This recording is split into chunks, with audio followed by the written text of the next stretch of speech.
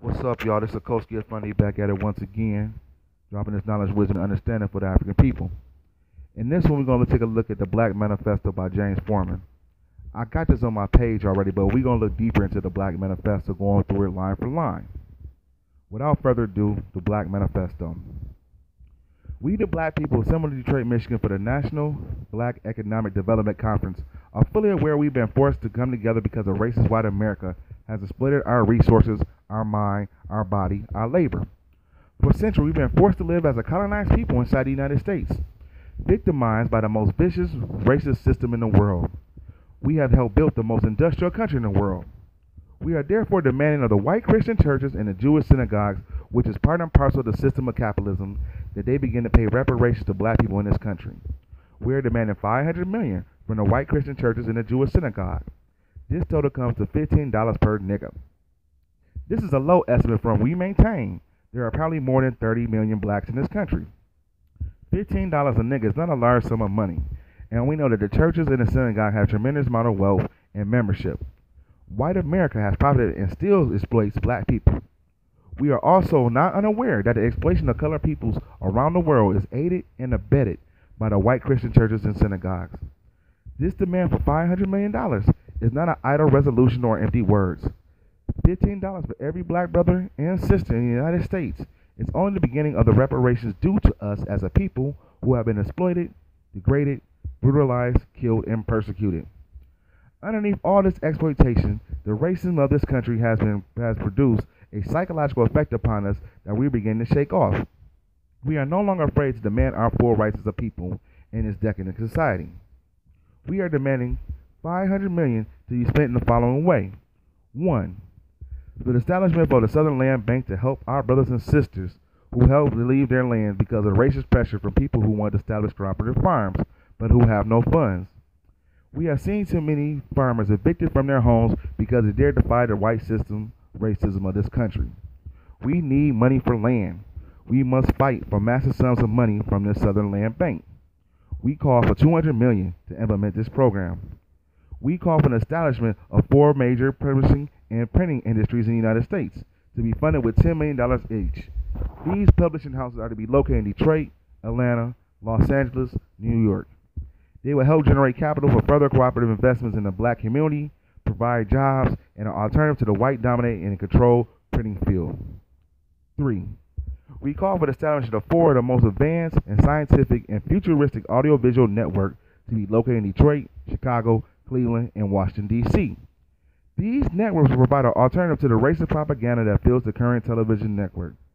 Each of these networks will be funded by $10 million each. Number 4. We call for the Research Skills Center will provide research on the problems of black people. This center must be funded with no less than $30 million. 5.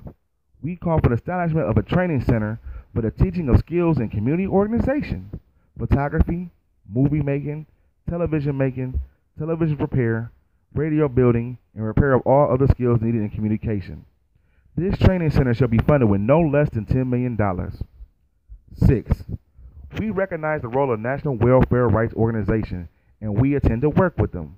We call upon $10 million to assist in the organization of welfare recipients.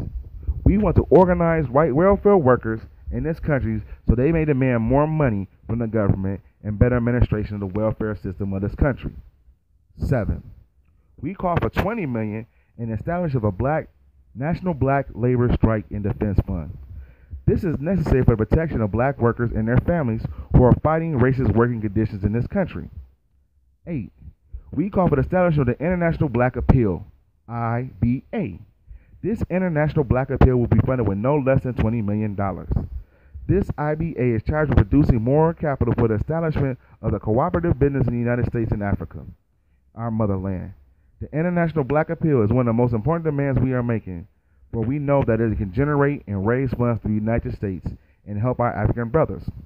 The IBA is charged with 3 functions and shall be headed by James Foreman. The first function, A, raising money for the program of National Black Economic Development Conference.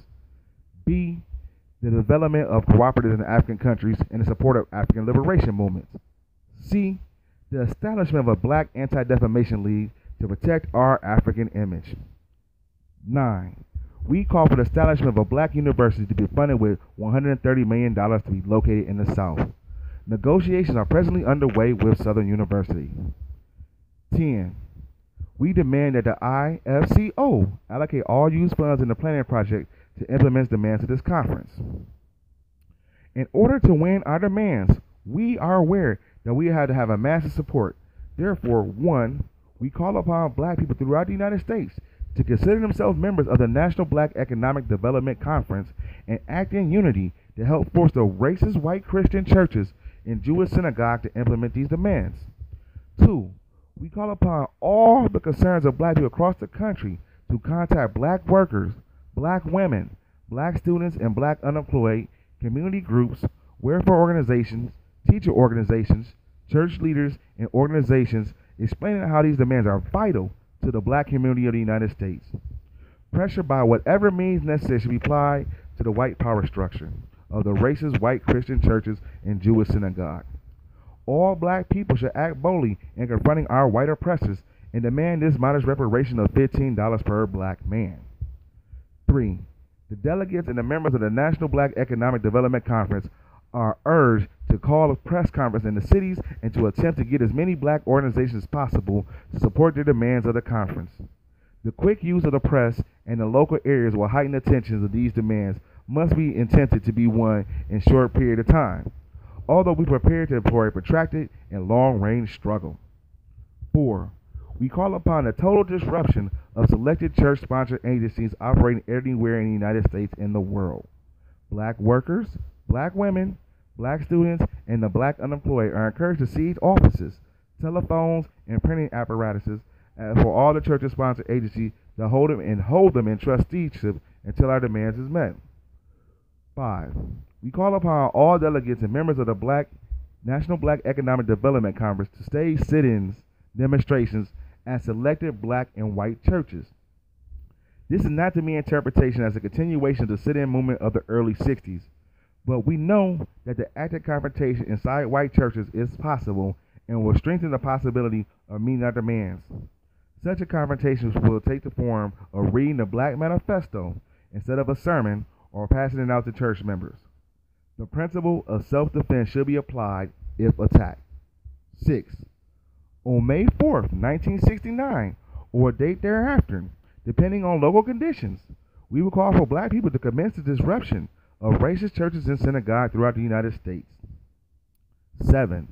We call upon the IFCO to serve as a central staff coordinating the mandate of the conference and to reproduce and distribute en masse literature, leaflets, news items, press releases, and other materials. 8. We call upon all delegates to find within the white community those forces which, under their leadership of blacks, to implement these demands by whatever means necessary. By taking such actions, white America would demonstrate concretely that they are willing to fight the white skin privilege and the white supremacy and racism that have forced us as a black people to make these demands. 9. We call upon all white Christians and Jews to practice tolerance, understanding, nonviolence, as they have encouraged, advised, and demanded that we as a black people should do throughout the entire enforced slavery in the United States. The true test of their faith and the belief in the cross and the words of the prophets will certainly be put to the test as we legitimate and extremely modest reparations for our role in developing the industrial base of the Western world through our slave labor. But we are no longer slaves, we are men and women, proud of our African heritage and determined to have our dignity. 10. We are proud of our African heritage and realize concretely that our struggle is not only to make revolution in the United States, but to protect our brothers and sisters in Africa and help them rid themselves of racism, capitalism, and imperialism by whatever means necessary, including armed struggle. And we must be willing to fight the defamation of our African image wherever it rears its ugly head. We therefore are charging the steering committee to create a Black Anti-Defamation League to be funded by money raised from the International Black Appeal. 11. We fully recognize the revolution in the United States and Africa, our motherland, is more than one-dimensional operation. It will therefore call for the total integration of the political, economic, and military components and therefore we call upon our brothers and sisters who have required training and expertise in the fields of engineering, electronics, research, community organizations, physics, biology, chemistry, mathematics, medicine, military science, and warfare to assist the National Black Economic Development Conference in its implementation of its program. 12. The implementation of these demands must have fearless leadership. We must have a leadership which is willing to battle the church establishment to implement these demands. To win our demands, we have to declare war on the white Christian churches and synagogues, and this means we have to fight the total government structure of this country. Let no one here think that these demands will be met by our mere stating them. For the sake of the Christian churches and synagogues, we hoard that they have the wisdom to understand that these demands are modest and reasonable. But if white Christians and Jews are not willing to meet our demand through peace and goodwill, then we declare war and we prepare to fight by whatever means necessary. We are therefore proposing the election of the following steering committee: Lucius Walker, Remy Freedom, Luke Tripp, Howard Fuller, James Foreman, John Watson, Dan Aldrich, John Williams, Ken Cockrell, Chuck Wooden, Fannie Lou Hamer, Julian Bond, Mark Comfort, Earl Allen, Robert Browning, Vincent Harding, Mike Hamilton, Lynn Hope, Peter Bernard, Michael Wright, Muhammad Kenyatta, Mel Jackson, Howard Moore, Harold Holmes. Brothers and sisters, we are no longer shuffling our feet and scratching our heads. We are tall, black, and proud. And we say to the white Christian churches and the Jewish synagogues, to the government of this country, and to all white racist imperialists who impose it, that there is only one thing left that you can do to further degrade black people, and that is to kill us. But we have been dying too long for this country. We have died in every war. We are dying in Vietnam today fighting the wrong enemy. The new black man wants to live, and live by means that we must not become static or merely believers in self-defense. We must boldly go out and attack the white Western world at its power centers. The white Christian church is another form of government in this country, and they are used by the government in this country to exploit the people of Latin America, Asia, and Africa. But the day is coming soon to an end. Therefore, brothers and sisters, the demand we make upon the white Christian churches and the Jewish synagogues are small demand. They represent $15 per black person in these United States.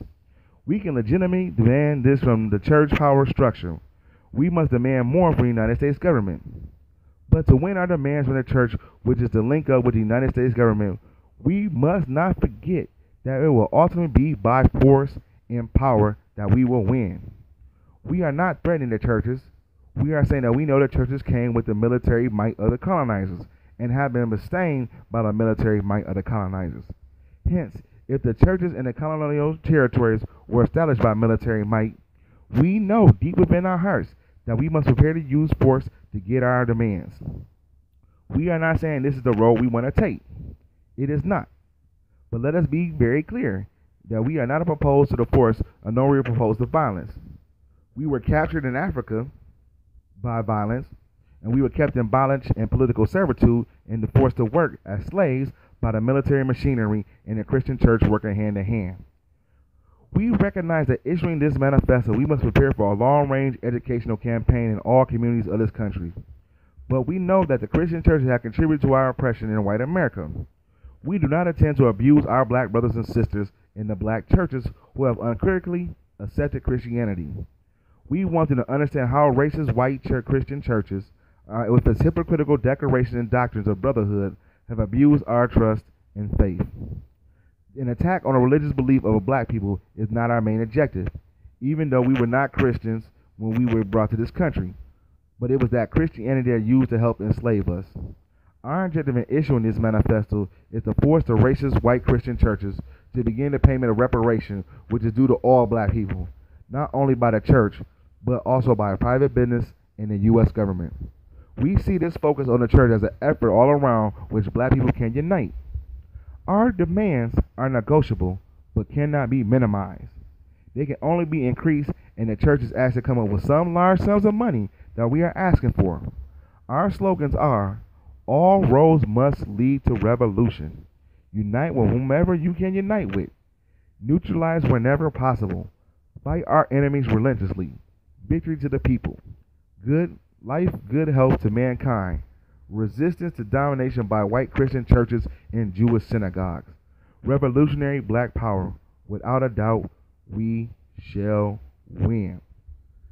Now, this is pretty deep by James Foreman, coming out in 1969 around this time.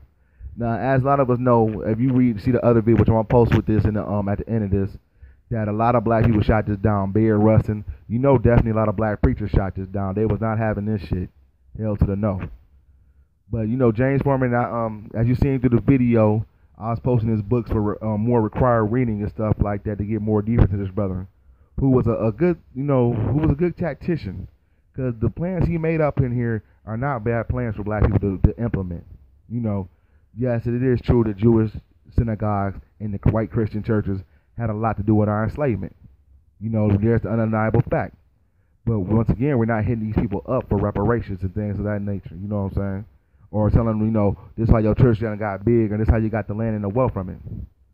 But James Foreman, who was a thinker, as you seen him in the movie The Great Debaters, he was in that movie. He had the thoughts and the plans of to implement this. So we give a shout out to our elder, our ancestor, because he died in 2005. James Foreman, who came up with the Black Manifesto. A good plan, a great plan that need to be tweaked a little bit more for the 21st century. Because this can work if we all put our heads together and make it work. Now, I know some black Christians going to be aggy, but hey, you take Christianity, like in my other videos, and you make it like Dr. John Henry Clark say, and you twerk it and make it your way. You Africanize it, You put it in your own type of rebellious spirit. Also, another key thing is he said this had to be done by force, which is another thing people don't want to be, involved with, because they're not going to give us shit. I think we know that by now, He asked for revolution in Africa and asked for revolution in the United States. And that's where it all had to come from. But the first revolution had to start with the educational program, which he talked about, which affects the mind and takes place in the mind. If you're not talking about doing that, then you're just wasting your time. You know what I'm saying? We're not going to keep on going over and doing the status quo. Doing the same thing that works over and over again and don't work is the definition of insanity. It's like people earlier today, when I was having the conversation, they was talking about, well, this person, he got it started, but he didn't finish it. I don't honor that. You know what I'm saying? Either you gonna get it, you start something and you complete something. You know what I'm saying? Or you do the best you can getting to where the ball need to be getting to. But don't just give him credit because he done started the fire. He didn't really make it happen. You know what I'm saying? So this is the kind of thing we gotta focus up on and change our mindset and our being. This is Iskosi of Fun Day, saying peace. And y'all have a wonderful day. And subscribe to the channel. This Black History and Knowledge. Hotep. Peace.